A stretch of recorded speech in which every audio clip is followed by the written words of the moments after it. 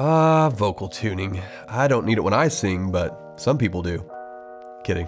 Everyone needs a little tuning on their live vocals, especially when they're going to be heard on a live stream. After making our live stream viewers suffer for a couple of years, we decided it was finally time to implement vocal tuning at my church. We have the X32, and I wanted to find a way to implement vocal tuning without buying any new hardware. I figured it out.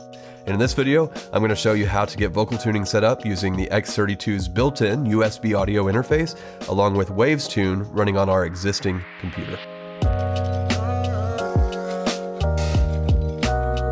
So this wasn't as easy as I thought it would be. It took a few long walks and a few failures to get it right. But look at you, here learning from my mistakes. At first, I thought it would be as simple as sending a raw vocal input to Waves Tune and then back to a channel on the X32. I got it all configured and it worked great. Then, my vocalists put in their in-ears using the P16 personal mixer, and that's when it all went south. There was no way to get the raw vocal to the P16, only the tuned vocal. And for a vocalist to hear their tuned vocal in their in-ears is quite a strange experience. So back to the drawing board, I had this genius idea of sending all of my vocal channels to Waves Tune, and then back to the mixer through a stereo pair of returns. So I disabled the individual channels on the main mix so that the tuned vocals could come through those returned channels. For this to work, I had to use some MIDI magic to link the X32's faders to Ableton's faders, and this enabled me to send the raw vocal to the P16s while using the tuned vocal in the room and the live stream mix. Everything seemed great until it came time for a test run. Turns out, this solution had a fatal flaw. You can't include channel compression and EQ with the tuned vocal due to routing tap point restrictions. Sure, you could program all your audio processing in Ableton, but I would rather keep all that on the X32.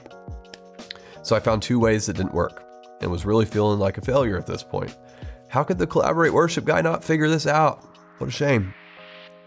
A few days later, another idea sparked, and it turned out to be the winning solution. So enough of the storytelling, let me show you how to do it. But before we move forward, you need to know that you'll need 2 input channels for every vocal you want to tune. So make sure you have enough available channels on your mixer.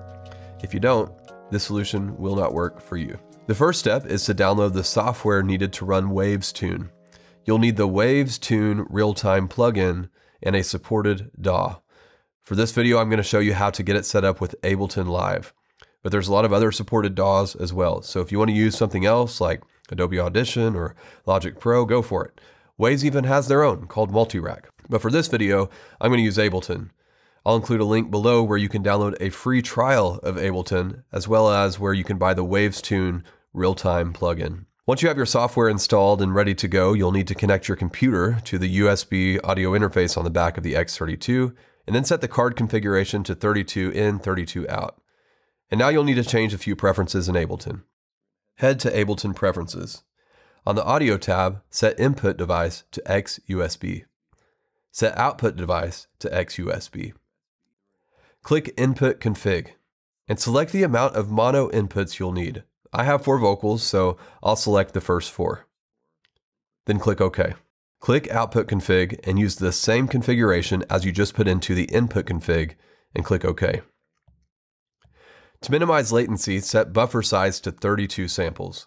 But keep in mind this requires more processing power, so if your computer ends up having a hard time, come back and increase the buffer size. Next, on the Plugins tab, enable VST3 and click Rescan. Since you already installed Waves Tune on your computer, this will connect it to Ableton. Once this is done, you can close the Preferences screen. Now we'll need to set up our channels in Ableton. Since I have 4 vocals, I'll create 4 audio channels. For audio from, select External to receive audio from the X32 and set the channel to 1. Set Monitor to In. For audio to, select External to send audio back to the X32. Set the channel to 1. Repeat this process for each channel and increase the channel number for each. Now let's insert the Waves Tune plugin on each channel. Click Plugins, VST3, Waves, and now drag the Waves Tune mono onto each channel. Next, you'll need to get routing configured on the X32. But before you do, be sure to save a scene so you can revert back if you need to. There are multiple ways you could set up your routing configuration. I like to use the user patch points for maximum flexibility. It would be really boring and hard to follow for me to explain all this on video, so I put together a routing cheat sheet for you to download.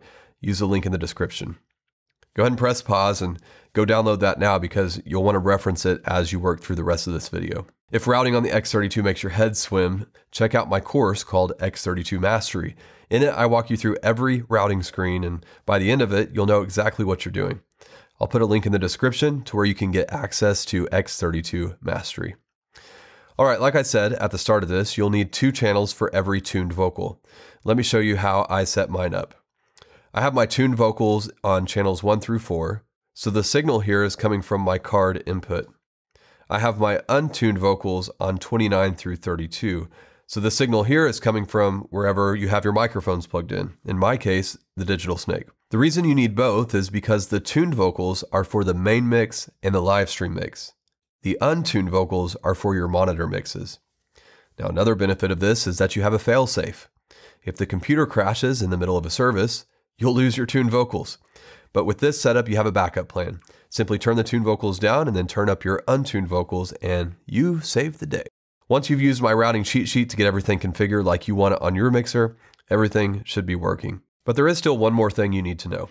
When it comes to setting gain, you'll need to do this on your untuned vocal channels, not your tuned vocal channels. You can only adjust trim on your tuned vocal channels since the signal is coming from the card, and I recommend leaving this at 0.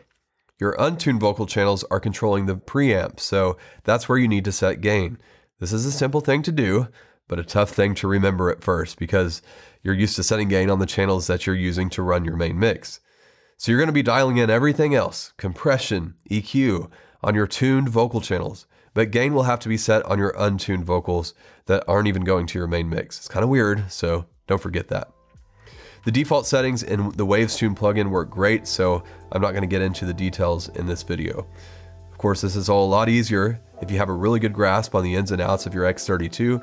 If you don't feel like you're completely comfortable with it, I would recommend checking out my training called X32 Mastery. It is the fastest way to master the X32.